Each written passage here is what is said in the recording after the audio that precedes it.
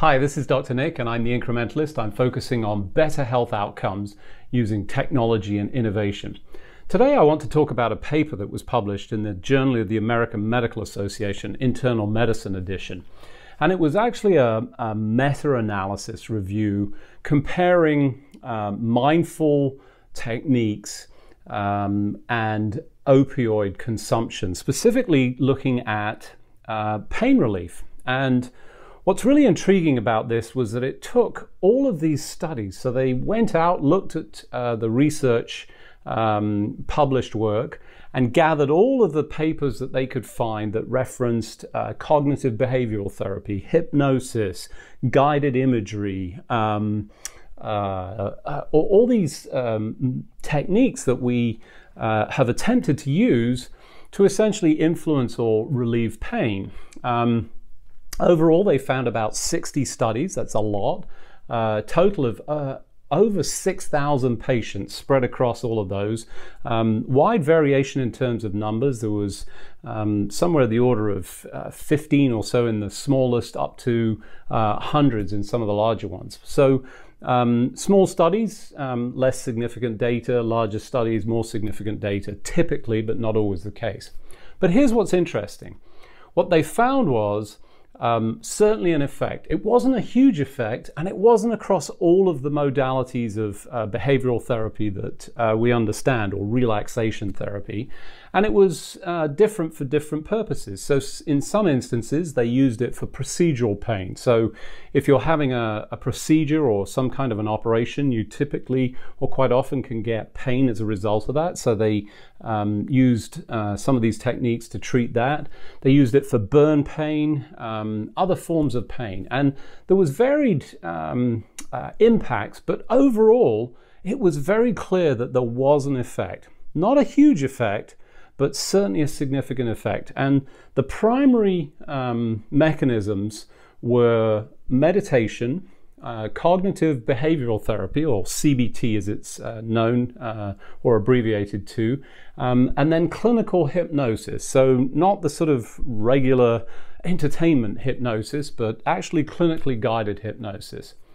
What's interesting about this is that the downside to this is so low.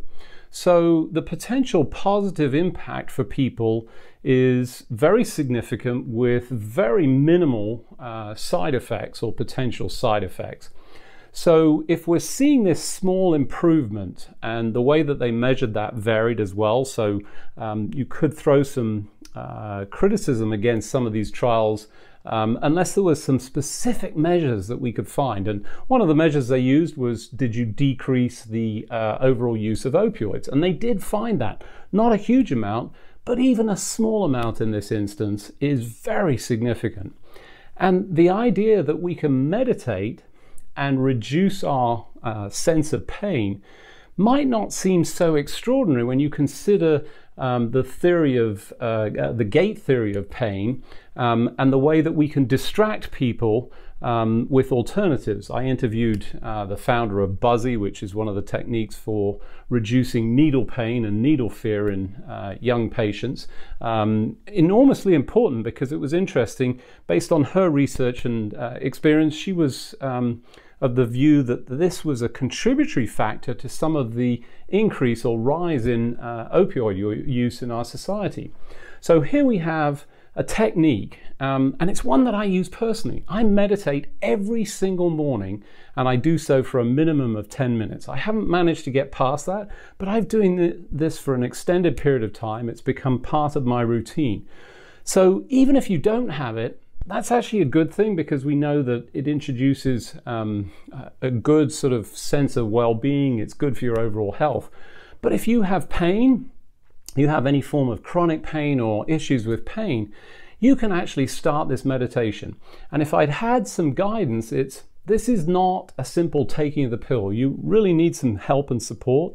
So use an app. I've recommended it, and you can find that on my website. I talk about Calm. There are other ones. Calm has been my favorite because it's the one that has the easiest on-ramp with the lowest cost. That's zero in this case. They don't give you access to everything, but they do give you a reasonable access and don't insist on a credit card. And you do need some kind of guidance. Get into a habit. Find this in your individual routine. And if you have pain, I would suggest that thinking about this as a way to reduce the need for drugs and medications is a tremendous concept and idea, and there's actually some science supporting it. This is Dr. Nick. I'm the Incrementalist. If you enjoyed this video or you consider sponsoring some of these videos, please reach out to me directly. If you liked it or you have some comments, leave them in the section below. Otherwise, this is Dr. Nick. I'm the Incrementalist, looking for better health outcomes using technology.